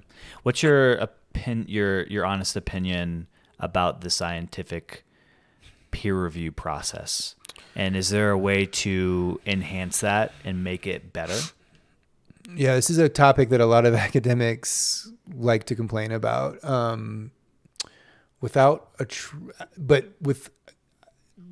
I'll say off the bat, I don't know of like a better way to do it. So how it typically works is you submit your data to a journal that you want to publish in, and the editor in chief of that journal, or it will be assigned to an associate editor. A journal usually has, anywhere from like 5 to 10 associate editors that are involved in like handling the review of that journal. And so you'll submit it, the editor in chief will assign it or reject it. I mean, he or she can just immediately outright reject it if they don't think it's like suitable or within the scope of the journal. But if it gets through that initial, that's called a desk rejection, by the way, which I have experienced. But personally, your own work. Yeah. Like we submit it, and they're just like, we're not even going to send this off for review. It's just not, it's not ready, applicable for our journal, or it's not because of X, Y, and Z, Okay. So we'll just submit it to another journal. But like, if we get it, past that stage, then it will be, then they will, send out your paper to other experts in your field. So, my field is neuroimmunology, aging, Alzheimer's, memory.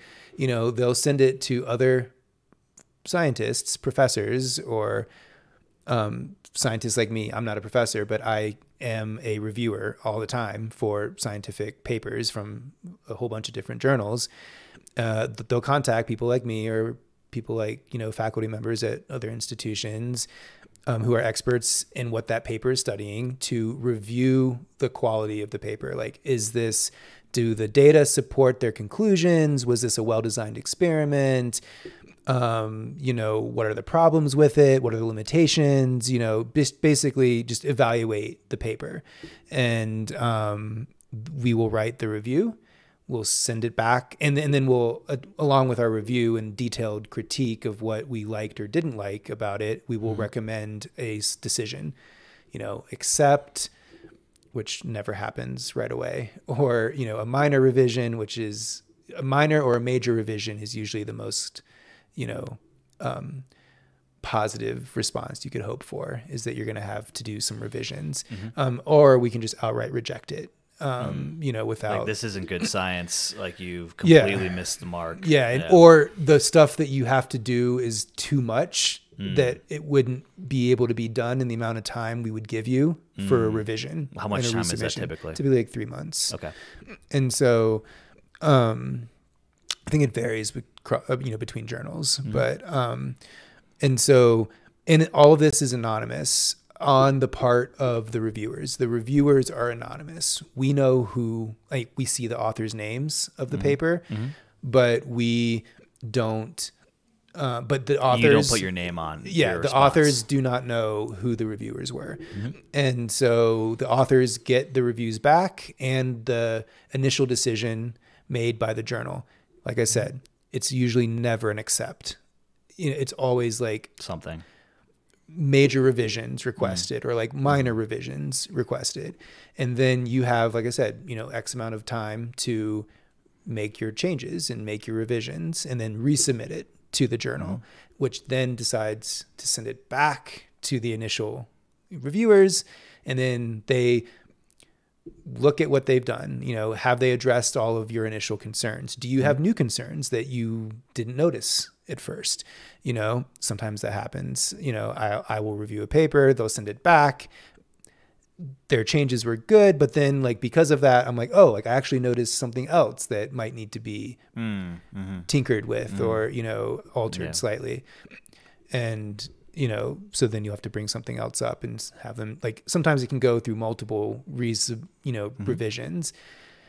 And, then ultimately, if the reviewers decide that what has been revised is acceptable and there's no further concerns, then you recommend acceptance. And then the editor usually goes with that. Yeah. And, have you ever witnessed the editor going, no? Not personally, no. I'm sure it's happened, but I personally haven't experienced that.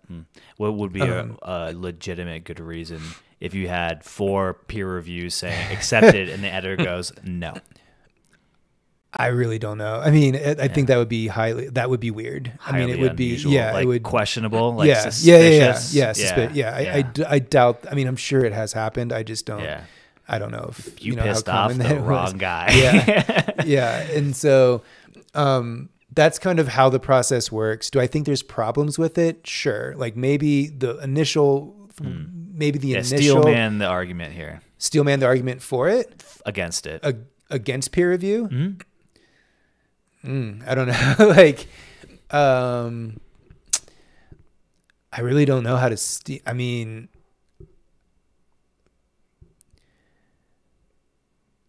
I mean, you kind of stumped me there. Like, I don't know if there's a good reason not to have quality assurance, quality check of the work that's being published. Well, I don't think it's necessarily that not to have quality assurance. It's the specific process. Like, and I think what I'm getting to is like, what is the potential downside to the peer review process? Yeah, I think, a potential downside is keeping, what I was going to say is,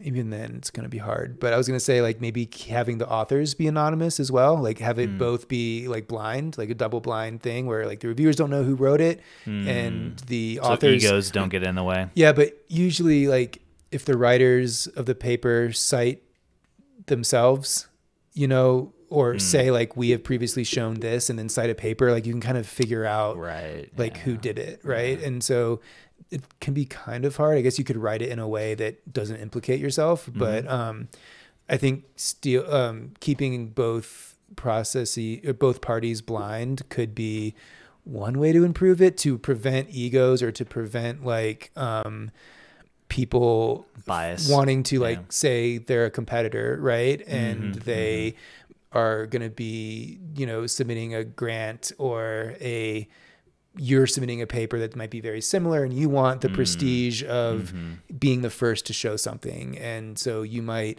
try to like bury a paper or something. I mean, this should not happen. And I'm sure it does though. Right. Yeah. But like, there have been certain cases where, this has happened. And I think so things like that are obviously not great and not, I think, give a bad name to the enterprise or the established, Well, the establishment is just made up of humans. Yeah. And humans are humans. Humans have egos. But humans,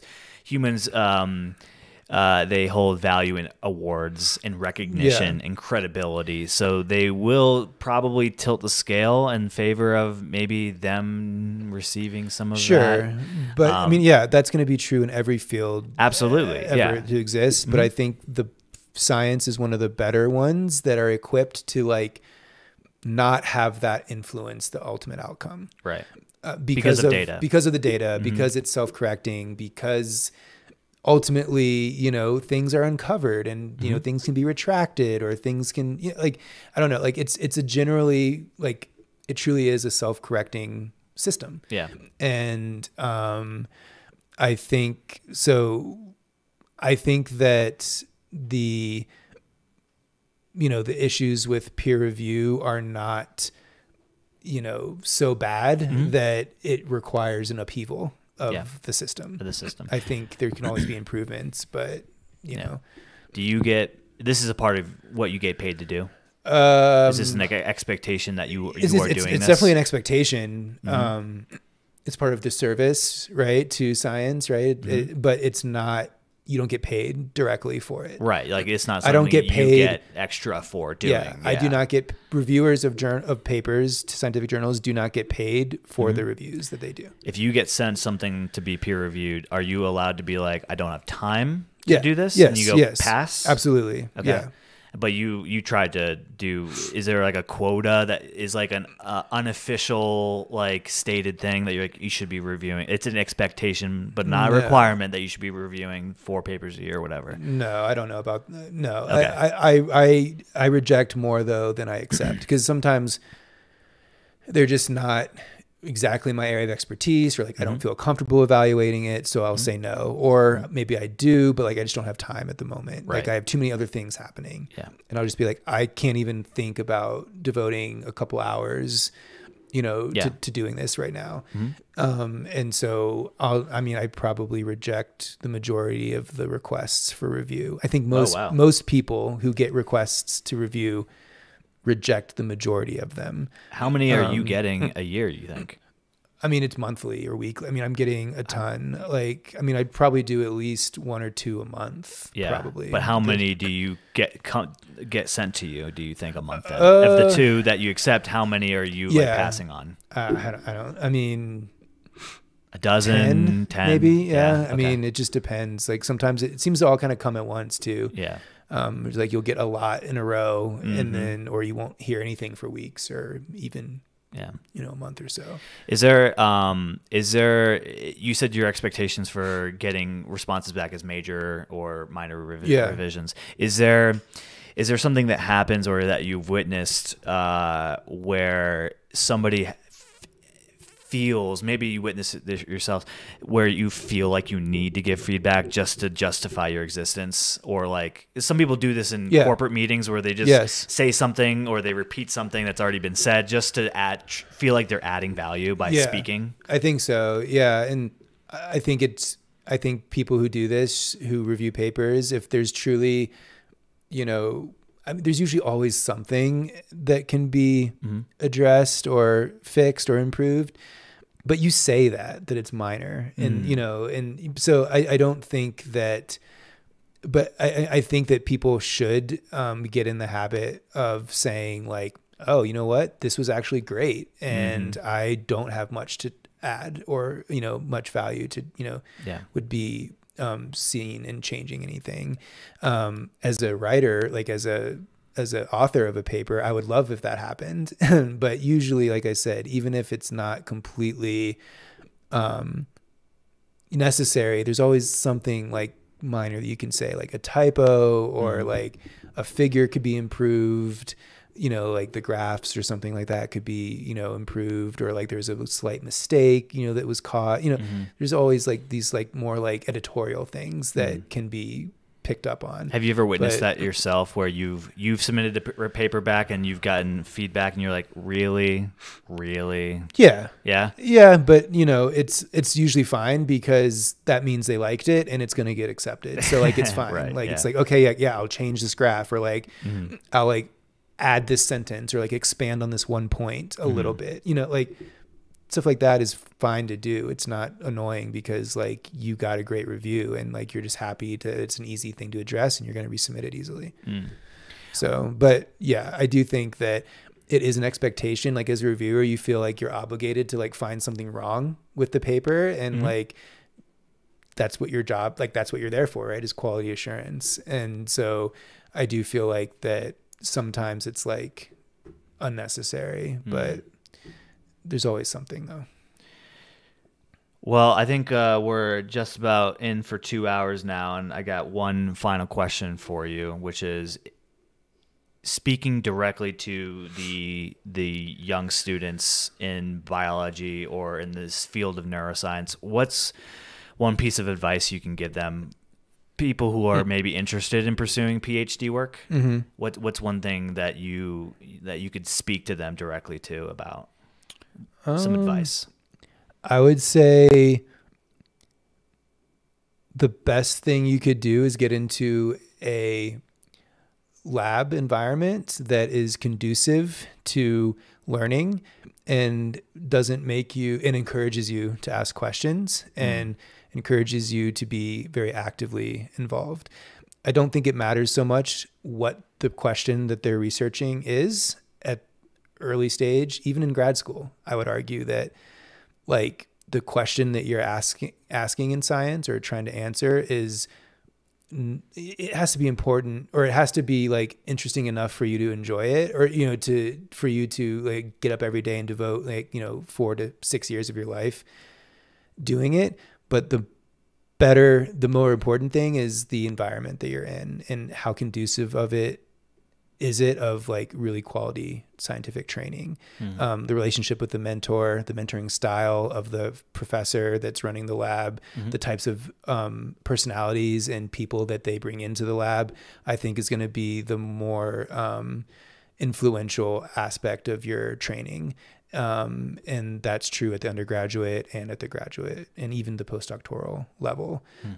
So I would recommend just, you know, trying to, you know, and a lot of that is sort of intangible or subjective. Like it's more or less just like, are the people nice? And are they like, you know, like, are they encouraging you to ask questions and not like, you know, just giving you busy work and just not telling you why you're doing the thing that you're doing?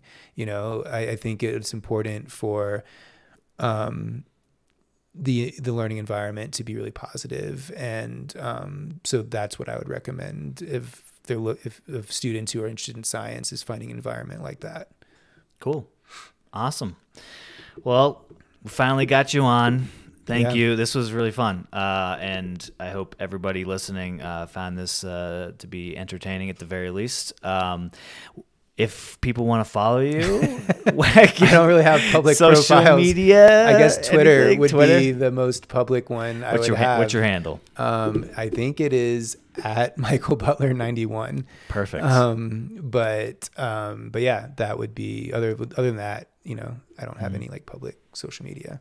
But okay. You know, yeah. We'll keep in touch. Hopefully next time you're on, which is hopefully soon. Miles will be able to join us, and he can ask some better questions than I have, maybe.